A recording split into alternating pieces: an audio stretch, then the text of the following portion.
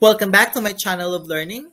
And today's episode, we'll learn about correlational research. So let's get started and learn together. So what is a correlational research? So a correlational research measures two variables where you will assess and at the same time understand the statistical relationship between the variables with that will not affect to any irrelevant variable. So when we say a correlational research, from the word correlation, relate, is a type of a non-experimental research method in which you will measure two variables. There you will assess, at the same time understand the statistical relationship between the variables. In short, it tries to figure out if two or more variables are related. Example: if you want to figure out if smoking and clubbing are connected with depression for the teenage child, that is, between a variables of smoking and clubbing connected to depression. Now, the correlation coefficient shows correlation between two variables. A correlation coefficient is a statistical measure that calculates the strength of the relationship between two variables. A value measured between a negative one and positive one. So when the correlation coefficient is close to positive one, that is, this means that there is a relationship between the two variables.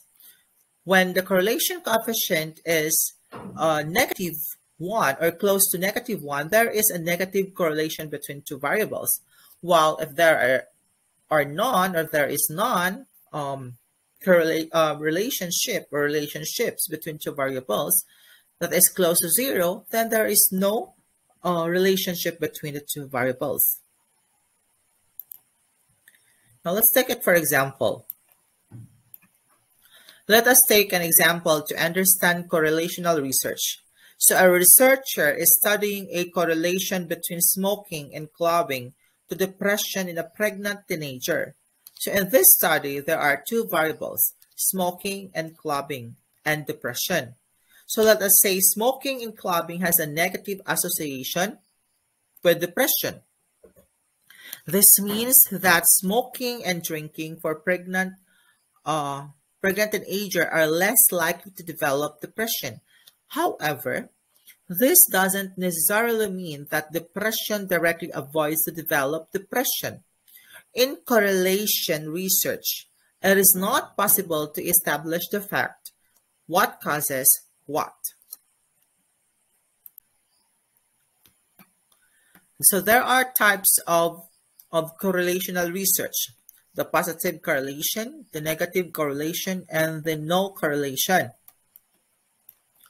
So when I say positive correlation, that's the relationship between two variables are move in tandem, that is in the same direction.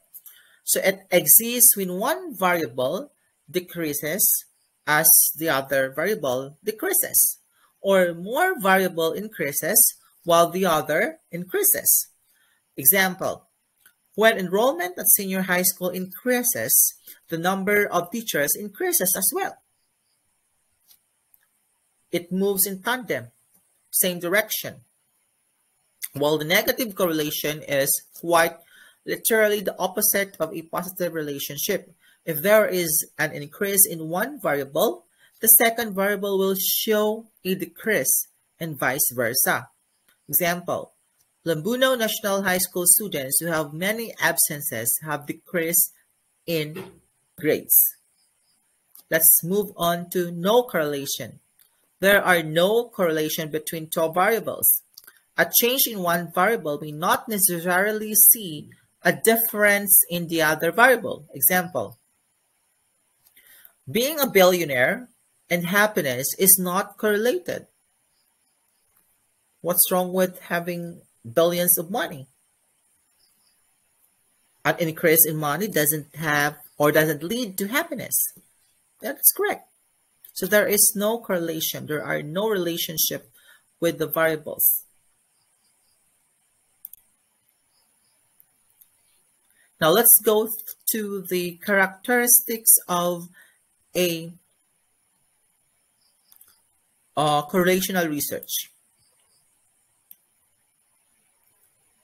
First, non-experimental. So it means that researchers or you need not manipulate the variables with a specific methodology just to either agree or disagree with the hypothesis. You need not manipulate the variables. Another is backward looking. It simply means that is historical data and observes events in the past. So researchers use it to measure and spot historical patterns between two variables, but this can be changed. But this can change in the future. Also, that's understandable. Another is dynamic. The patterns between two variables are always changing. We say it's dynamic, changing. Two variables having a negative correlation in the past can have a positive correlation in the future or relationship in the future that may brought about various factors. Yeah, it doesn't mean that a negative correlation in the past can still be a negative correlation relationship in the future, since there could be many factors, contributing factors that may affect these two variables. So there are big chances or big possibilities to have um, a positive correlation after this negative correlation. Now, in my next video episode, feel free to comment below on what topics that you want me to make, and I'll make it for you in my list of episodes. And don't forget to like, share, and subscribe.